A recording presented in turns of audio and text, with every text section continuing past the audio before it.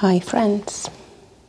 So I think I've made one video this year and I'm here to fix that right now. This is gonna be a little chat about journaling and planning and simply why I prefer notebooks that are not so special. Okay. Here is everything I have used this year in 2024. I plan to kind of show you all of these and talk about them a little bit. So let's start with the ones I've already kind of abandoned. Not kind of, I actually did abandon these before they were finished. And I will let you know why.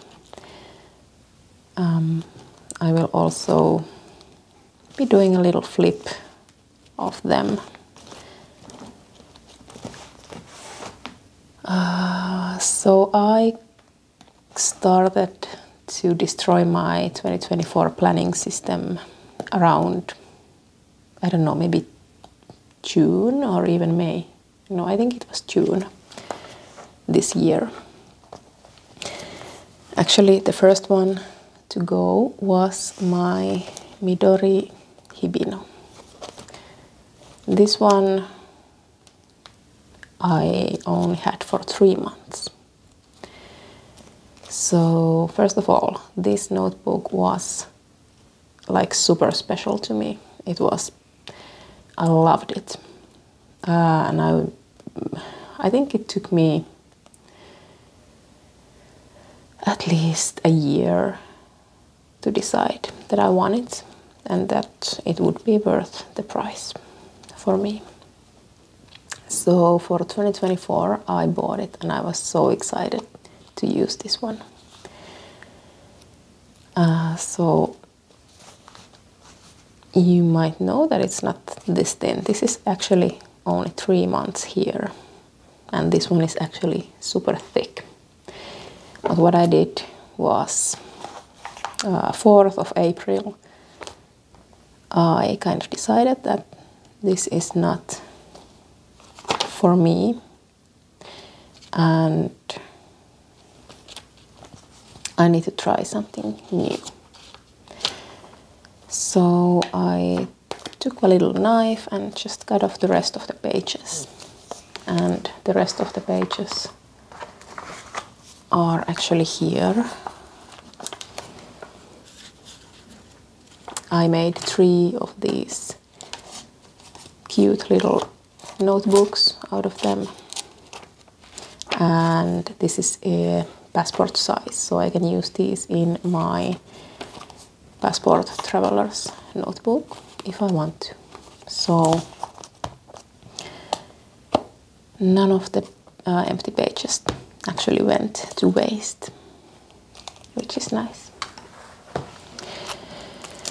First, I did love using this because it's so freaking cute. The grid is so small and the pages look really cute. And then at some point I felt this strange, not kind of pressure, but like this feeling that I have to keep making it beautiful. That it has to be pretty, because how much did I pay for this notebook? I think it was like 60 euros plus shipping. So it's really expensive. And also it looks beautiful. Everything about it is just extremely beautiful. So obviously I wanted my pages to also be really beautiful. And that kind of took away a little bit of freedom, a little bit of creativity. And you can see towards the end I kind of started to not care so much, and my pages got a lot simpler. And then I finally decided that it's time to change. This simply is not for me. Also because they're predated pages. So I destroyed this one and moved all of my journaling into this one. This one is a 500-page traveler's notebook insert from sterling ink, and I started to kind of journal in this in the beginning of the year. So if this Hibino was more for like my to-do list every day and just some reflections, this was more in-depth journaling.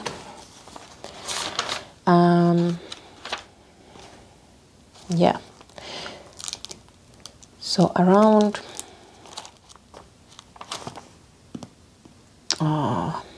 what month was it? April. Around April I moved all of my journaling here. I moved all of the daily pages, to-do lists in here. And for a while I loved it. I could be a little bit messier, a little bit more free in here, as you can see.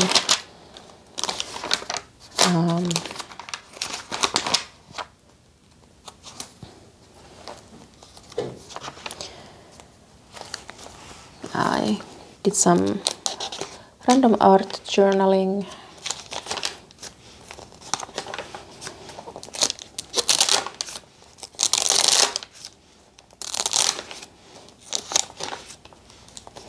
I also have ugly pages in here. I have simple writing.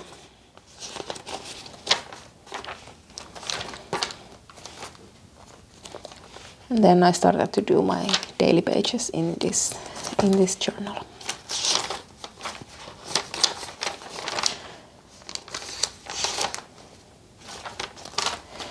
Then,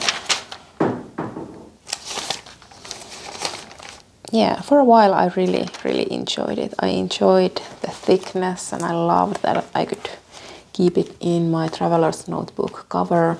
I used my olive cover with this one.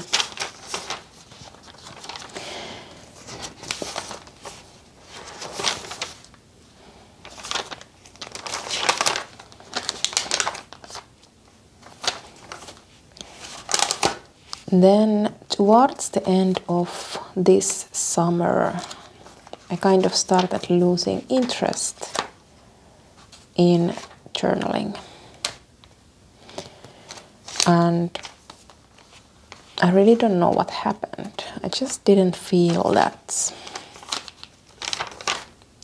kind of a spark, if that makes sense.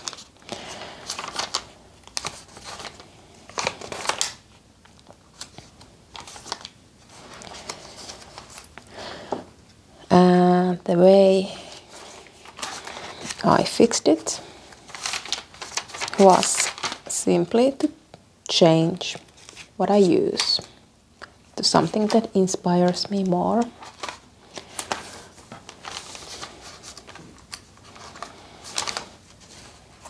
Which at the time was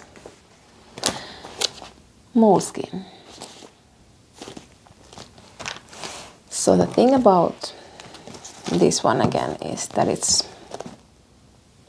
felt really special to me, because I really wanted this insert for a long time. It's really beautiful. I love the paper, I love the pages. Kind of everything about it. It's simply beautiful. And then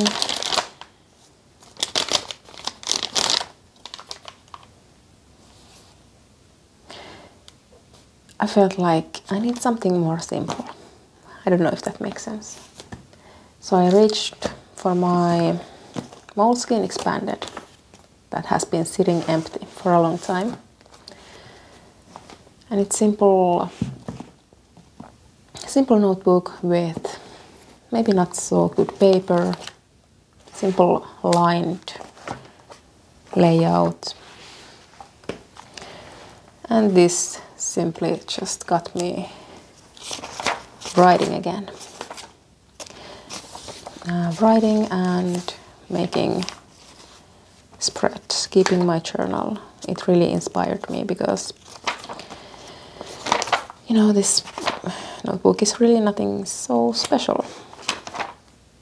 And that makes me love it even more, if that makes sense. Because I don't really have to care if I make an ugly page, if I just write a grocery list, if it's just something random like this. It gives me more freedom.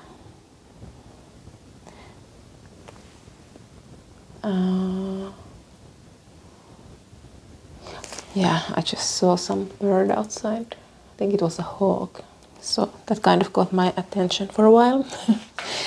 So anyway, I feel like the more precious a notebook feels to me, the more I am kind of scared to use it, and the more I'm kind of restricted with my creativity and restricted with my writing, because, you know, I want my handwriting to be neat and beautiful, and I want the spreads, I want it to look, you know, organized, and I want it to be, I just want it to be like pretty. But with this, I don't care. It's just,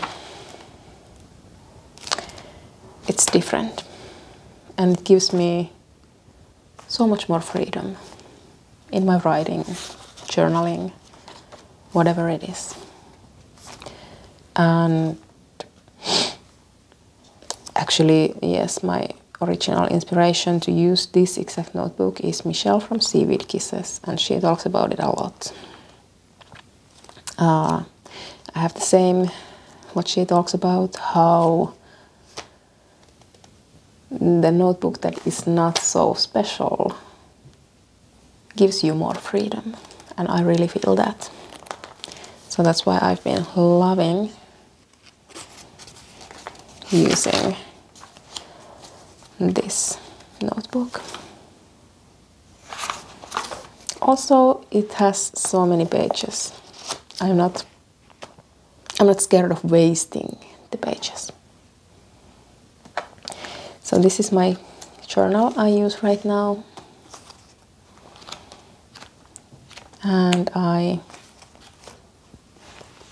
really truly love it. I use it every single day. Sometimes I do something like this.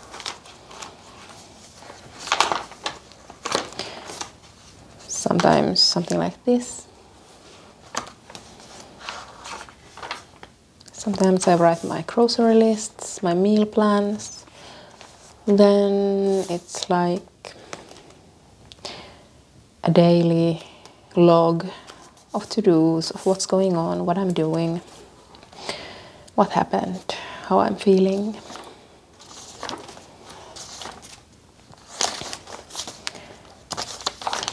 Yes, so yeah, that's my journal.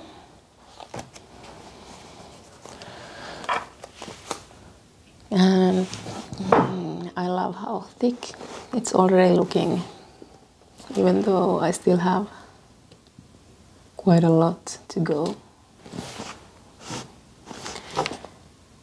Let's talk about the planners. The first planner I used this year was also from Sterling Ink. It was the, I don't really remember how they name these planners, but this is the common planner that fits the regular traveler's notebook. And this is the layout, this landscape layout.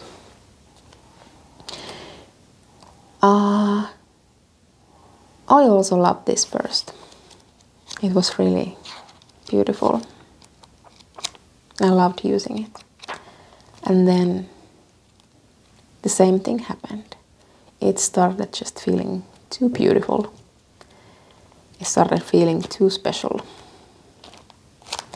I felt like my ugly, kind of messy style of keeping a planner kind of just did not fit the pages. And I know it might not make sense. It's more like a feeling. It's not necessarily that this is true, because I know some of you might look at it and say like, what's wrong with that? Like that looks nice. But for me, it just did not feel nice. It's more of a feeling.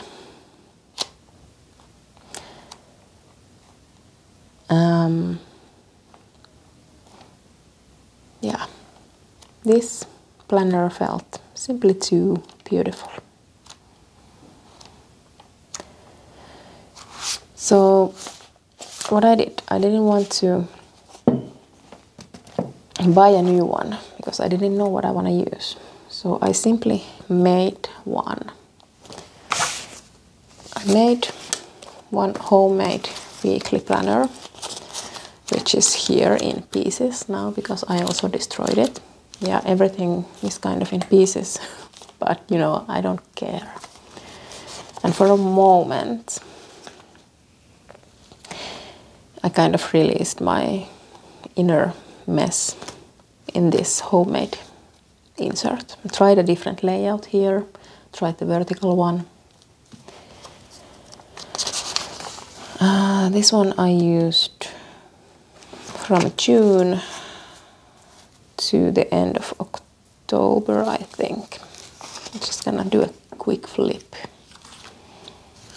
here.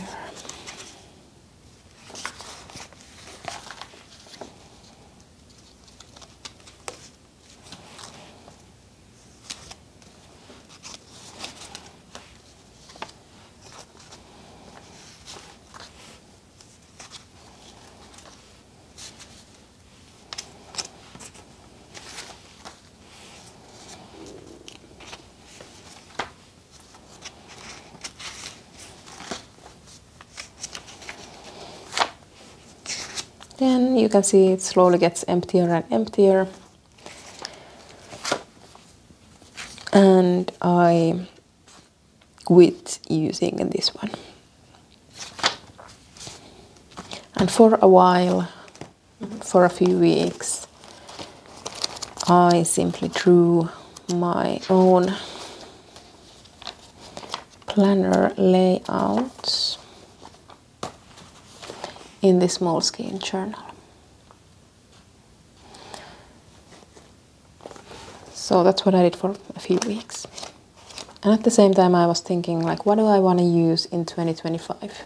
Because I knew I have to make a decision sooner or later. And I just really did not want to. I didn't want to go ahead and decide what I want to use for the next year, because obviously I couldn't decide what to use this year either.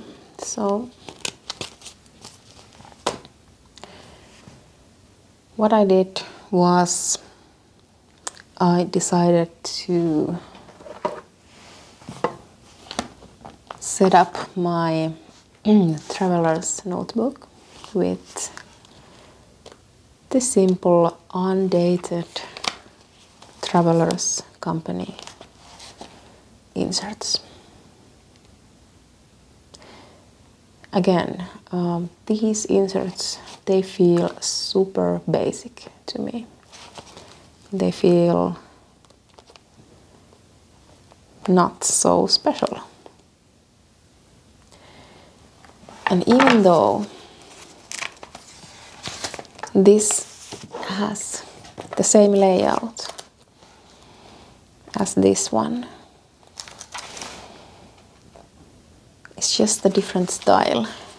It looks neat and it looks beautiful, and I feel like it's just kind of more rough, if that makes sense. It's not so delicate as this one. So I love using these inserts because, again, they just don't feel that special. And because of that, I feel like my planning is really just relaxed, and I can make a mess. I can make it ugly. I can make it whatever. I don't have that feeling that, oh my God, my spread needs to be beautiful, or my handwriting needs to be beautiful, or anything like that. I can just do. I can make a mess, and I can kind of just please my own creative spirit instead of feeling like I have to be making something beautiful. And again, this is just a personal feeling. It's just how I feel with these notebooks and inserts. You might not see it in the same way.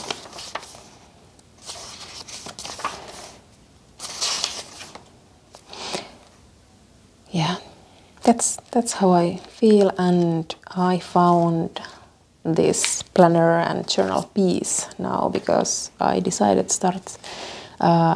start using these less beautiful, less special inserts. Just going for something really basic and creating from there. So here is what I'm using right now, these two, and I feel really at peace with this setup. The other thing I feel really at peace is for the weekly pages being undated, because next year I'm not going to work, and also that's one of the reasons I didn't want to choose a planner for next year, because I don't know how much I'm going to be using a planner. I know I'm going to need the monthly so that I can just put down appointments, but I don't know how much I'm going to be using a weekly planner. So this being undated means that I did not waste my money. I can just continue from here whenever. And it doesn't matter if a week or two or even a month goes by and I just don't use it. There will be no wasted pages. So that's one of the reasons I went for the undated ones. And now I'm all set up for next year with these two. Just gonna continue using these. And I feel really happy that I don't have to think about it anymore. and I feel really happy that I feel my planner and journal piece in these two. So what do you think? Do you love using these special beautiful notebooks, or do you also prefer something more simple that doesn't feel so special? Also on Instagram and everywhere, I know how people say this moleskine paper is so bad, but you know what? I use this pen. I don't use fountain pens in this one, so I don't care. It doesn't matter to me at all. I love how this gel pen, it kind of sinks into the paper, and I don't know if you can see this, but it leaves this. I know some people cannot stand this, but I love how you can feel the writing from the next page. I just love how that feels. All right. Yeah, it gives me this kind of sensory pleasure to have the writing really come up like this. This is a gel pen from Muji. I feel like this is the best combo. Like this moleskine paper, this pen just really sinks into the soft paper, and yeah, I love the feeling of that. So that's it. Let me know your thoughts below. I will try to remember to check my comments. I admit that I'm really bad at it, but you will get an answer at some point. Let me know if you want to see more. Let me know what you want to know. And see you next time. Bye.